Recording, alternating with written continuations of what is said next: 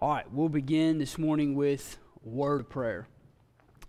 Our Father and our God, we're grateful for you choosing to be our God, to reveal yourself to us through works of creation, and most especially through your written word. We thank you for your Holy Spirit writing it through holy men of old, and we thank you for your preserving it, that we might have it and read it today. For those who have gone before and translated it, that we might read it. We pray that you would bless us now as we look back into the original languages, and that you would give us understanding, that we might profit from your word all the more, and that we might know more of your glory, that we might appreciate the work you have done for us, O Lord. Pray that you would be with us now. Bless this time of study, we pray, in your own name. Amen. Okay, today we're going to look at what's called the conjunction vav, or the vav consecutive. It takes a couple different names. The conjunction vav is this. The vav with the shavah underneath it. You have yom, which is the Hebrew word for day. After that, the conjunction vav has a wide range of uses, but it's most frequently translated simply and. It's the Hebrew word for and. It can also be translated but, also, even, then, with, a number of different prepositions, but most of the time, and will be the translation of the vav consecutive. I'll go ahead and say it's safe to say whenever you are working through your Hebrew text, you come to the vav consecutive, just go ahead and translate it and. And if you go back and you're polishing over your Hebrew, then another one of these words may be supplied. Holiday gives you a list. If you have your Holidays lexicon with you, he gives you a list. He gives all of the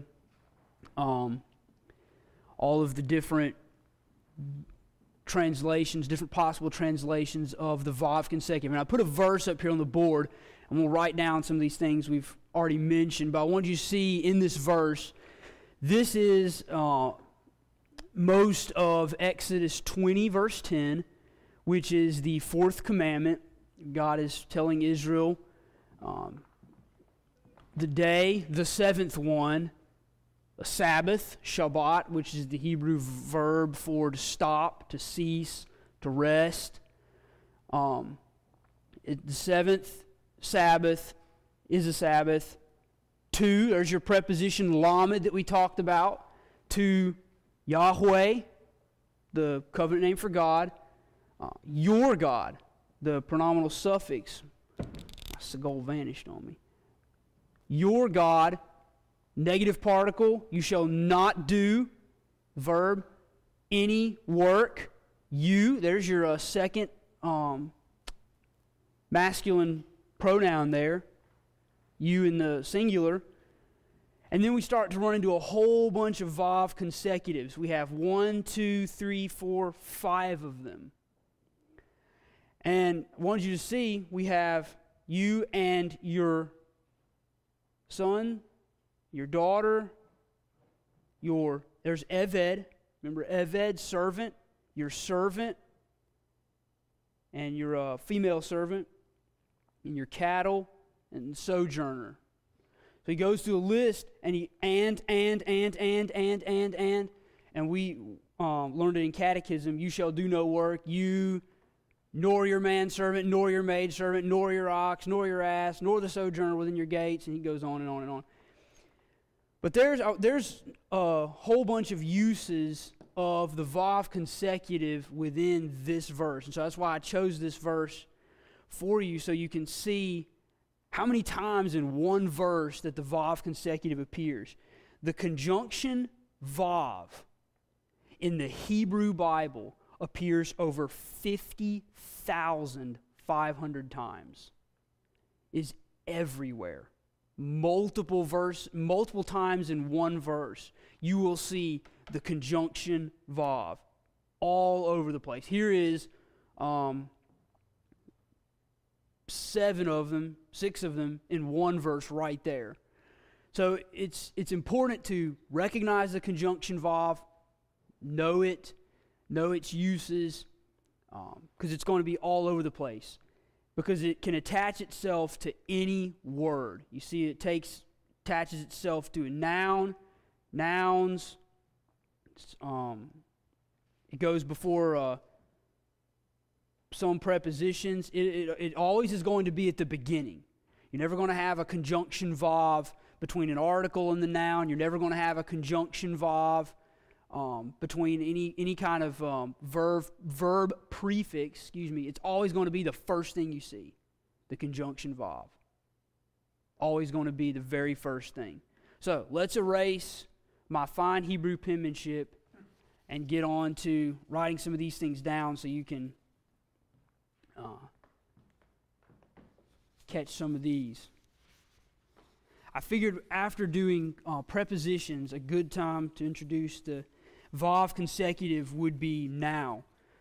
If you have Moshe Greenberg, he goes through all the verbs, everything related to the verbal system, and then he gets to vav consecutive. He gets into the verbs in chapter 8 of his book and gets into the vav consecutive in chapter 16. If you have the little Van Pelt book, the compact guide, he gets into conjunction vav very early, reasonably early, on page 22 of his work. So there are really 7 different ways the conjunction vav takes shape. Go ahead and write some of these on the board. The conjunction vav. There you go. There is the basic form, which is the first way we're going to learn. Just the basic vav, shavah. But it also will turn to shurex, will take sometimes different vowels underneath the vav, depending upon what noun it's being prefixed to. So we have the basic spelling, and then there's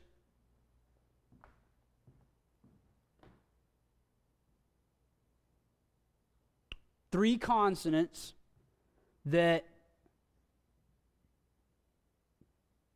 will take the form of a shurek. It feels weird to write the Hebrew backwards, but there you go. The mem, the bet, and the pay. Should have done bet, mem, pay, alphabetical order.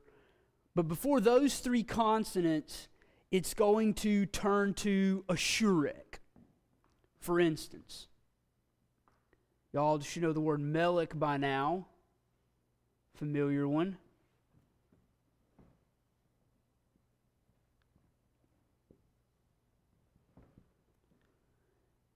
The vav consecutive drops the shavah and actually turns to a shurek. Yes, it is pronounced as a shurek, but it's still vav consecutive. The vav is, for some people, maybe a little bit tricky because it is a consonant. Just the Hebrew V, along with the bet missing the dagish, also takes V pronunciation. It is the Hebrew V, but it works as a hybrid when it's a shurek, because even though it is considered a vowel, it still is understood as a consonant in a lot of ways. And when we get to what some people call biconsonantal verbs, you'll see some more of this come into play. So I'm just introducing it now. The vav, think of it as a hybrid. It's a vowel, it's a consonant. It can kind of put one mask on, put one down, put the other mask on, kind of play both roles there. So there's your first spelling. Now, in Judah's name, we see, actually, let me go ahead and we'll go ahead and do that one. Judah's name, we have not gone over before, I don't think. we'll touch it now. This is before a vocal shava.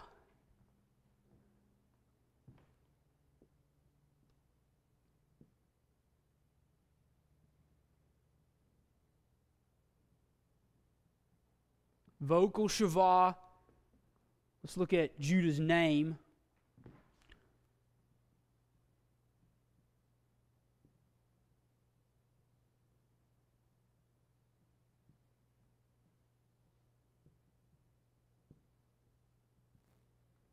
Yehuda. Judah's name. Now, if we wanted to put a vav consecutive in front of Judah's name, and Judah, what would that look like?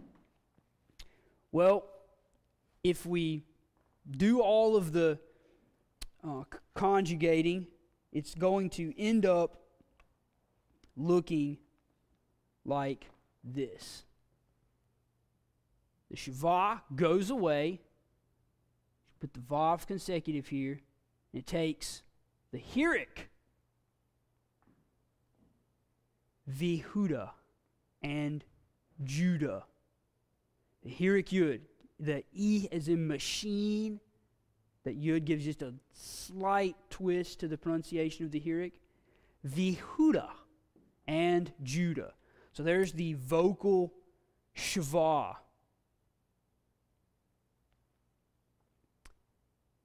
I'm sorry, that was actually supposed to be before. Well, yeah, that would go ahead and do that. The vocal shava. Then we have before hataf vowels. Y'all remember the hataf vowels?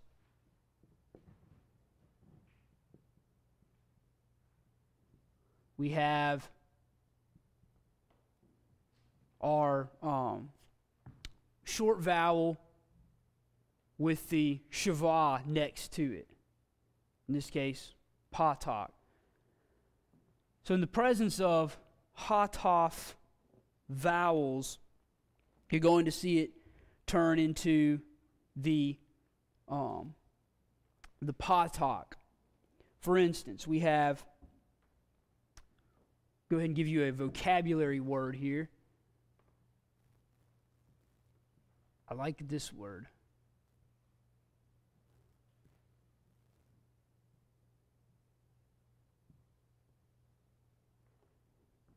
Emet means truth or fidelity. Emet.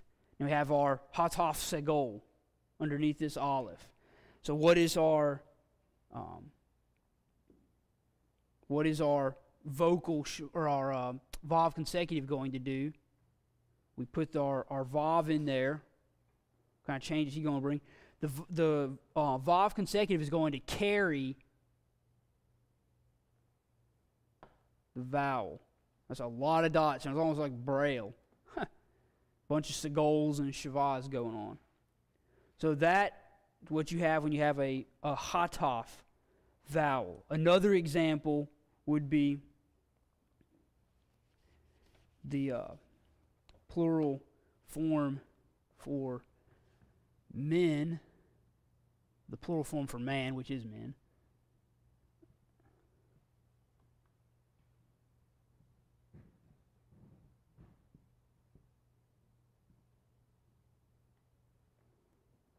There you go. Anashim, that's supposed to be comments. Here we go. Anashim, we have the plural form for man. In this case, Vav joins himself, grabs that patak. Va'anashim, and men. Something scary might follow, and men. So there you go. Hataf vowels, an example of those. This actually, I picked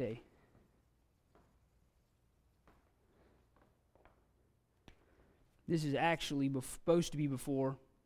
I crossed my examples here. So sorry if you guys are writing stuff down. I had two different examples and I crossed my example with one. That's actually supposed to be before the yud with the shavah in Judah's name. Because now I'm going to actually get to the vocal shavah. Because I'm going to use Samuel's name now. The Hebrew name Samuel. So my apologies for that.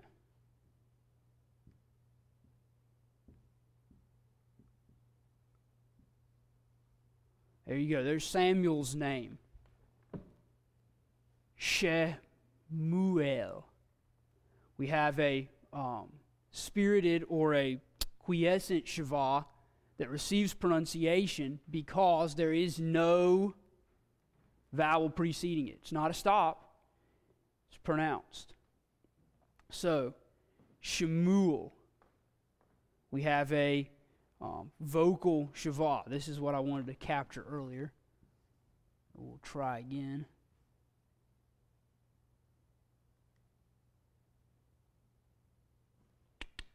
There we go. So what are we going to do if we put a vav consecutive going to have another shurek? So you see, it takes different forms. Whenever you see a vav at the beginning of a word, always assume it's vav consecutive. If you take your holiday lexicon and look up words that begin with vav, it won't even take all your fingers to count them in the lexicon. There's so few. Vav is almost always seen as a vav consecutive. Actually, the Hebrew word for vav, if you want to really get your vocabulary up there, 2 vavs and a comma. The Hebrew word for vav means nail, which is resembling what the letter actually looks like. It means nail. So the vav consecutive is very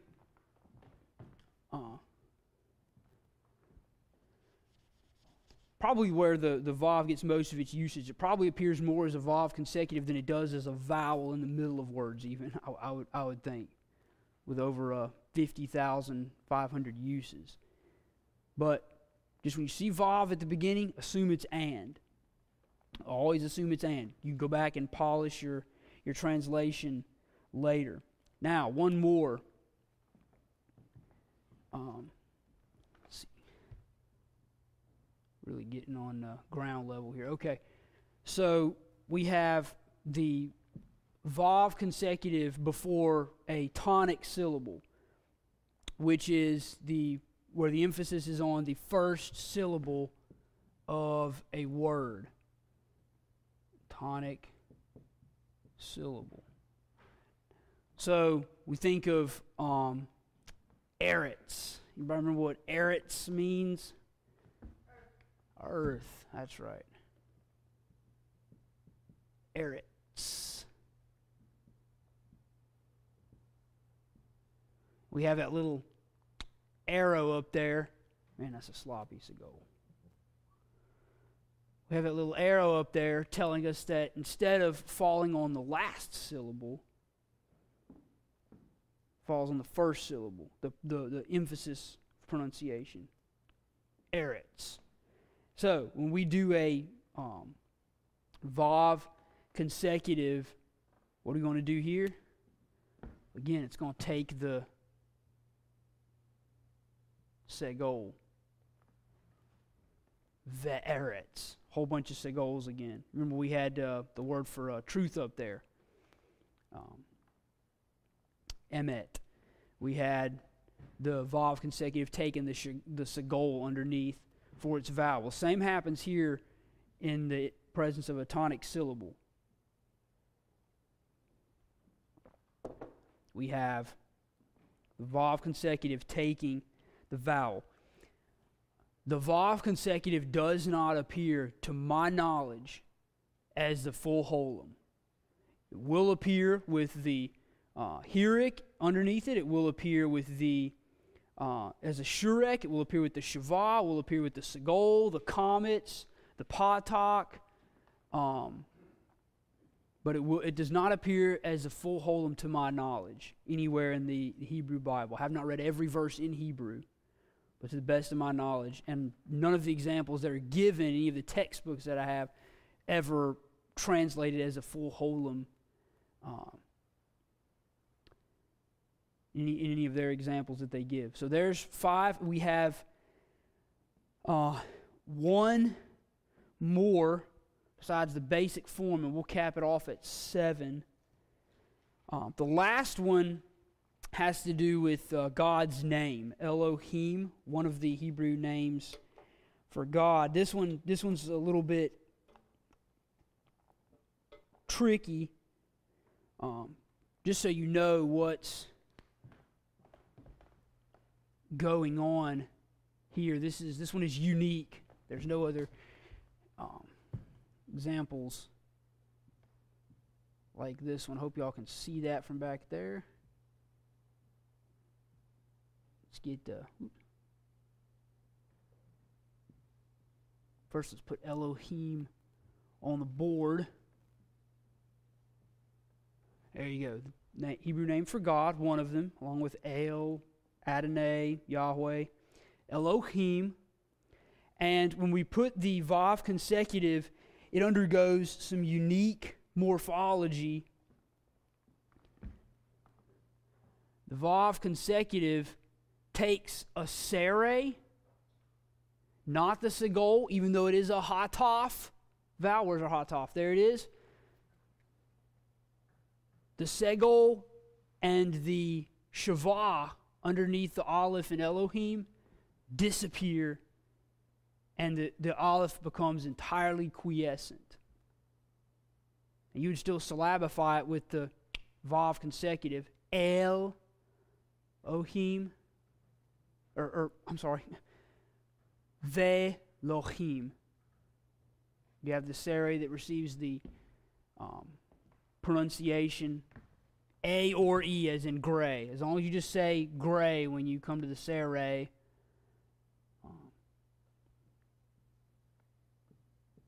you'll be all right. So there you go. There's some examples. Sorry about the yud with the shavah and the vocal shavah. Mess those up for you. But we have the conjunction vav. We have before mem, bet, and pei, shurek. Before a yud with the shavah, all that shavah action goes away. You have hirik yud. Before a hataf vowel, you have the vav consecutive taking the vowel from the hataf vowel minus the shavah.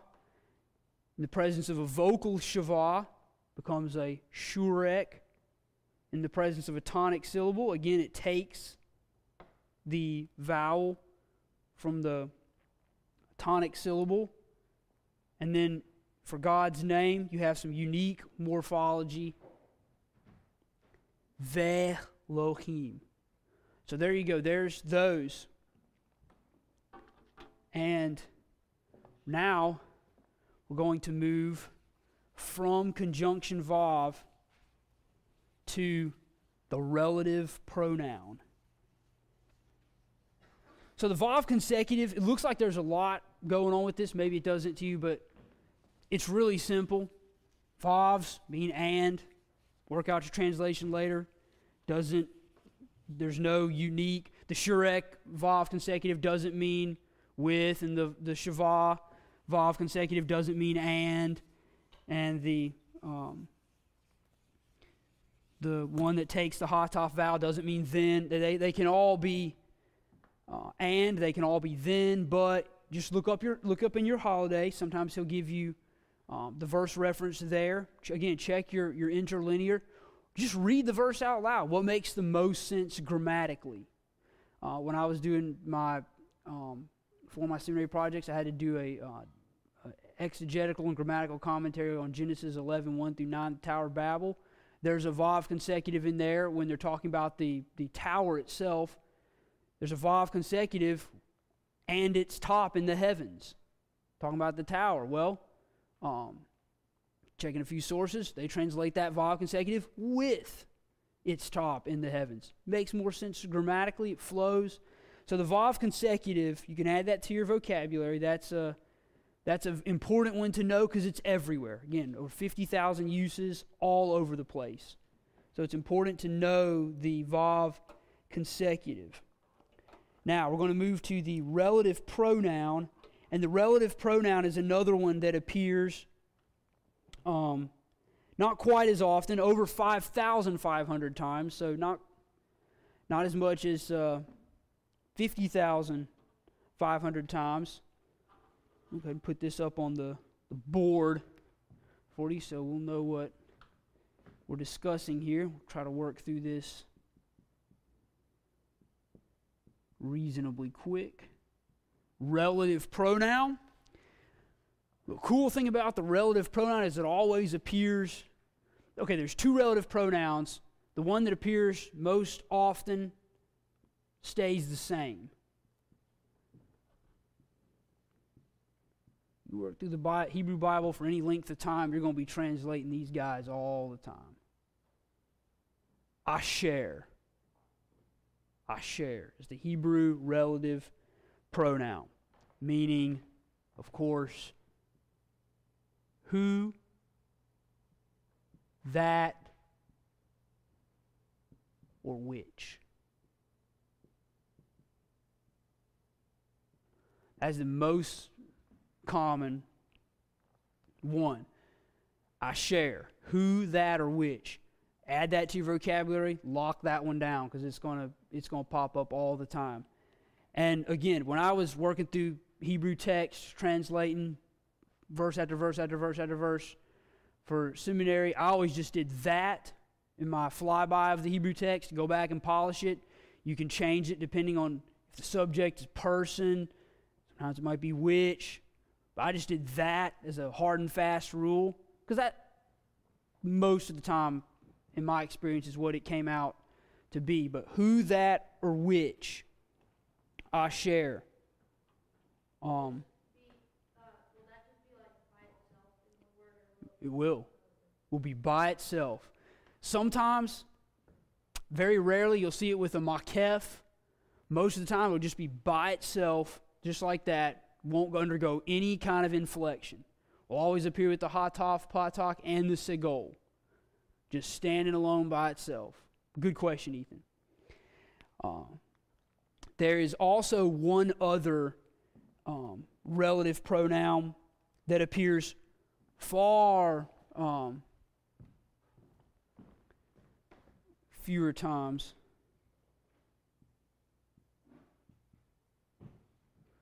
Over 5,500 times for this guy.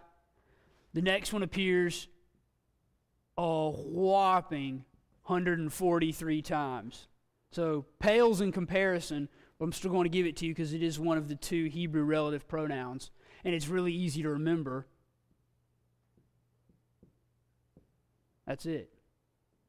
Just your shade, segol. Really, really easy. Now the thing with this one is that it will prefix itself to a word. Put an example up here on the board. I like the example Dr. Van Pelt has got for us. I'll give you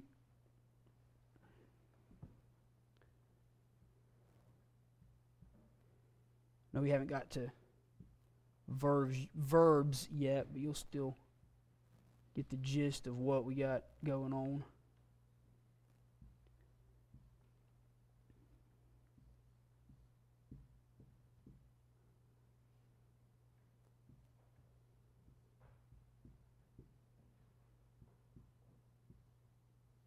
Oops.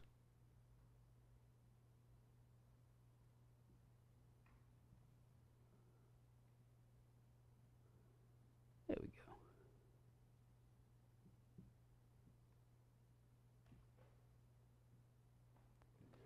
Okay. Jehovah, Yahweh's name. And then we have the third masculine singular form of the verb haya, which means basically to be in Hebrew. And then preposition lamed for, and the first common first person common plural ending. So Jehovah, who is for us. That's how you translate that Hebrew sentence. This one will always be, to follow up Ethan's question, this one will always be prefixed to a word. This one always stands alone. This one's always prefixed to a word.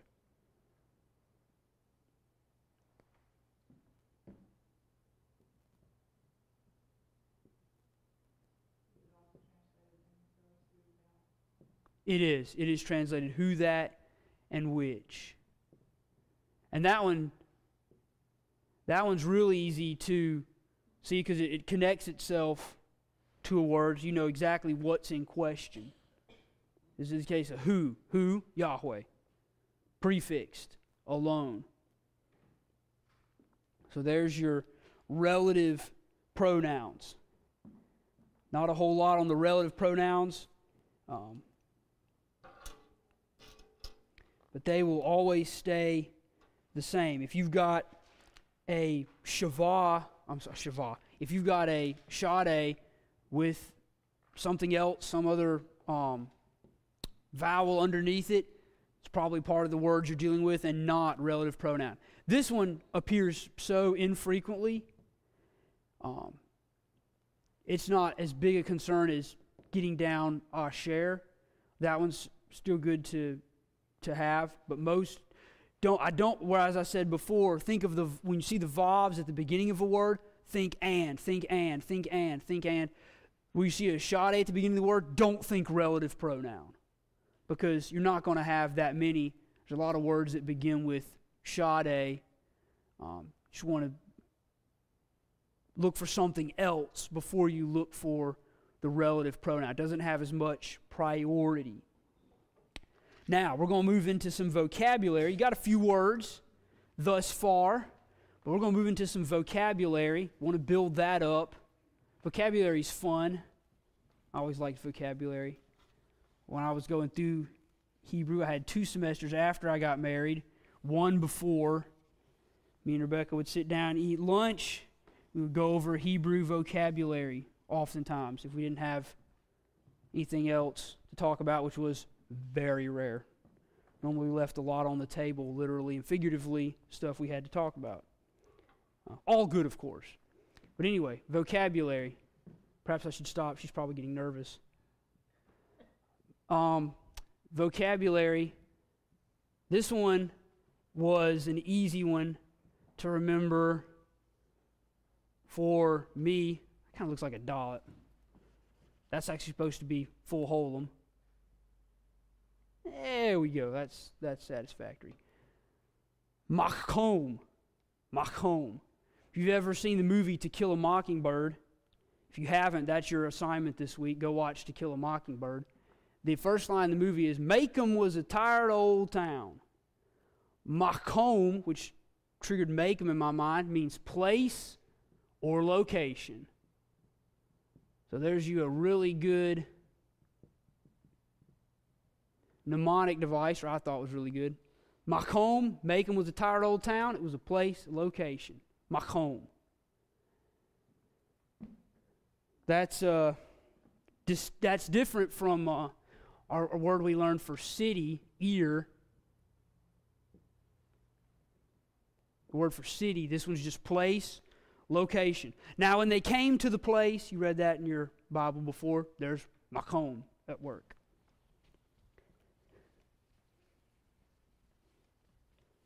Okay, next on vocabulary. We've seen this one before.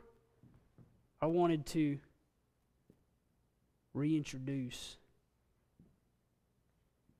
this one because it's a good one, especially when we get to one book of the Bible that deals with these type of people. We have 2 syllables here. We have a silent shavah, it's preceded by a short vowel, mish, and that receives P pronunciation because of the dogish line. Mishpat. And means judgment. law. Kind of like Torah. Torah meant law. This one more often means judgment, but it can mean judgment, law, ordinance, etc., etc. Mishpat. The verb form appears a lot in the book Judges, and it's similar. Happen to have my interlinear open right here. And yeah, the noun, or I'm sorry, the pluralization, you'll see this in your Hebrew Bible.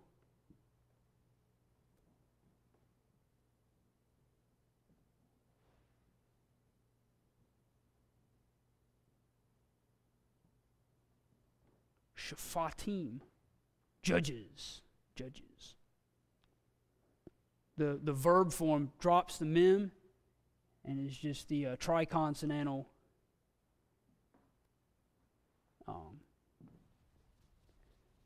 to pass a judgment, to make a judgment. But there is the noun form for just judgment. Mishpat. And we have, this one's interesting. This one's quite involved.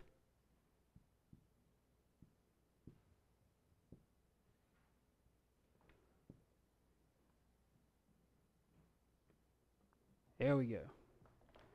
Now, remember when we talked about early on, maybe you do, maybe you don't, we have what's called a furtive patak. Whenever you have a het, this is very narrow rule. When you have a het with a patak at the end of the word, it's the only time in Hebrew you do this, you pronounce the vowel first. So instead of cha, it's ach. The A sound comes first, then your guttural phlegm sound comes second. So this word, we have another silent shavah, preceded by a vowel, miz, and then we have a bet with a dogish, which means it gets the b pronunciation. Miz bay, Sarai, mizbeach, mizbeach. That's a mouthful, and it means altar. Mizbeach, altar. I have no mnemonic device for you on that one. I struggle with this one a lot. This one was one that got mentioned at lunch repeatedly. Mizbeach gave me some trouble. So, all right, we're going to go for just a few more. I like this one.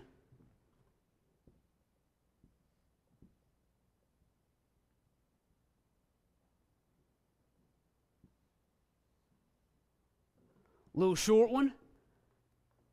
This is actually a vocal shavah. How do we know? There's no vowel preceding it. It has to be pronounced. Nech. Anybody remember what this vowel is? We haven't seen him in a long time. Geboots. Exactly. And it gets a U sound just like the shurek. It's just a shorter form, or it's just a shorter U verb. Or U vowel, excuse me. Ne-um. Aleph is silent, of course. Na'um. This is an important one. It means prophecy,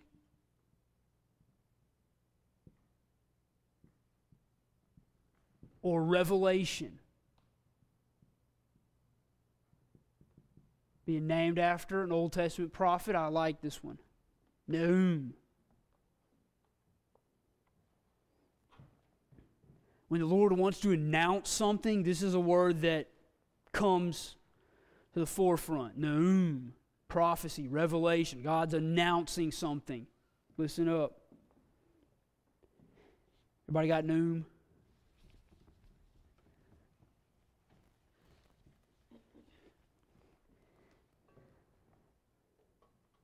And then this one,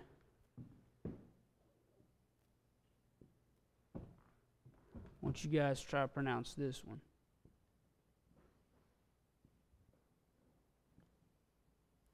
Wrote it nice and big, so everybody's got a stab at pronouncing this one.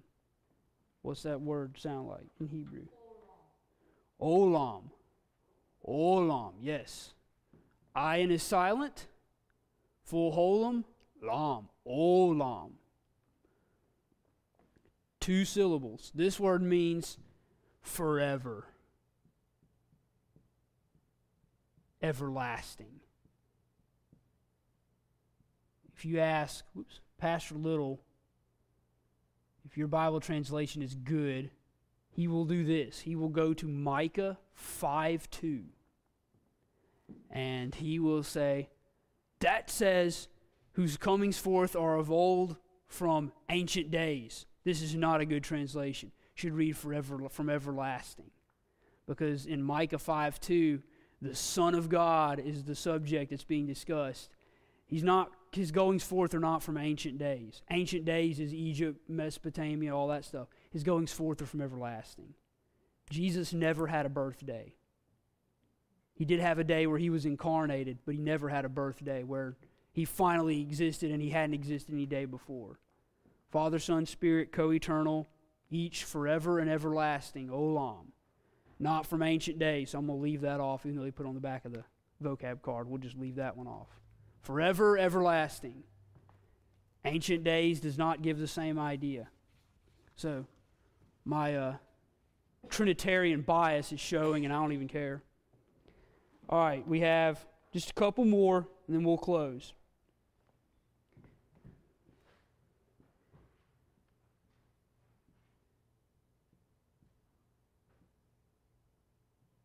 There you go. But I want to take a stab at pronouncing this one.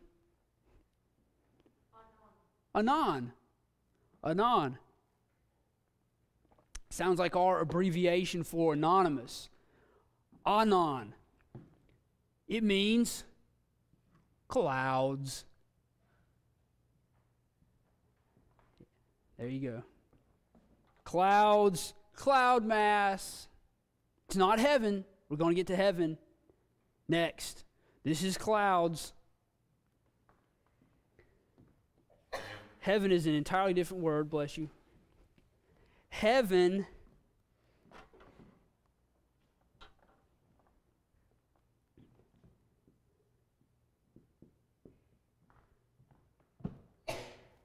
bless you.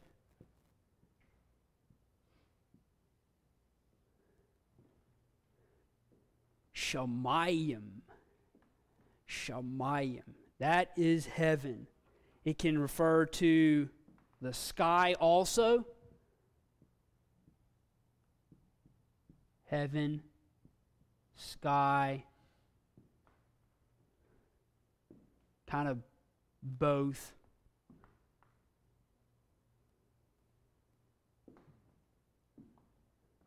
The Hebrew scriptures don't really bifurcate clearly between heaven, God's dwelling place, heaven, where the ozone layer is, the sky above us. It doesn't really define that for us.